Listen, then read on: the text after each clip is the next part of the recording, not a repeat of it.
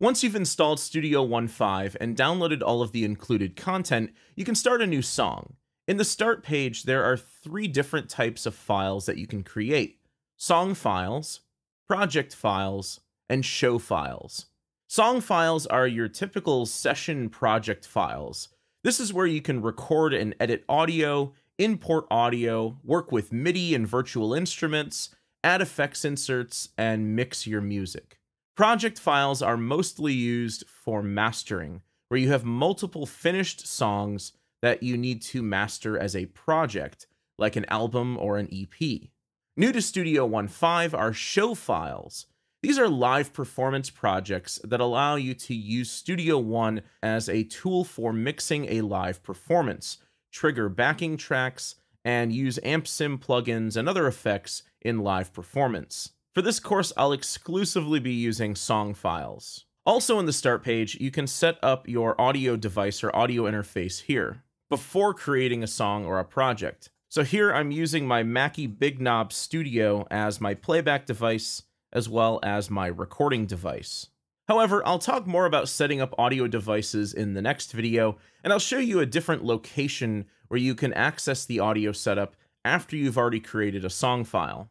So I'll click New Song, and this will pull up the New Song dialog, where you can set various options for your song in advance. On the left are different styles. These are essentially different templates that you can work with.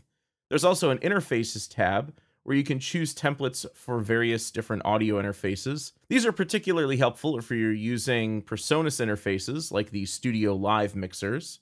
And then you can also create your own user templates. I'll just create an empty song and start from scratch. On the right, you can set your song title, so I'll just call this New Song 1, and then you can click here to select the location for that song file. By default in macOS, these are saved to Documents, Studio One, Songs. But if you want to pick a different location, like the desktop, for example, you can do that as well. Here you can set your sample rate and your bit resolution or your bit depth. I'll go with 48K and 24-bit just for now. You can also set your time base. Time base affects how various events in your song are synchronized. So if you're creating a project that's for video, you might want to use frames. But if you're creating a musical project, you'll almost always want to use bars. So audio events synchronize to musical rhythmic deviations, like bars, beats, quarter notes, eighth notes, 16th notes, etc. You can set your song length in advance if you want. I'll just keep this at 5 minutes. You can set the tempo in advance. I'll keep this at 120 BPM for now. You can also set the time signature or meter of your song in advance. So let's say, for example, I wanted this to be 6/8 time instead of 4/4 time. I could very easily do that in advance.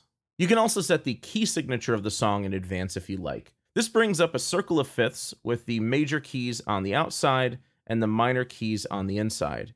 If you're not sure what key your song is in, just click in the center and it won't designate a specific key. But for me, I know that my song is going to be in A minor, so I'll select that.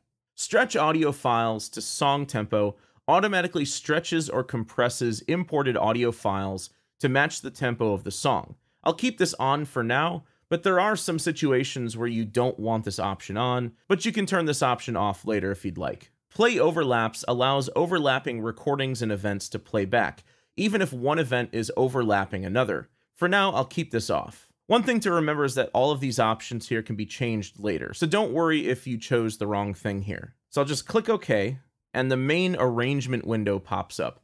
This is called the song page. This is where I can start recording my song, but I need to set up my audio device or my audio interface first. So I'll show you how to tackle this in the next video.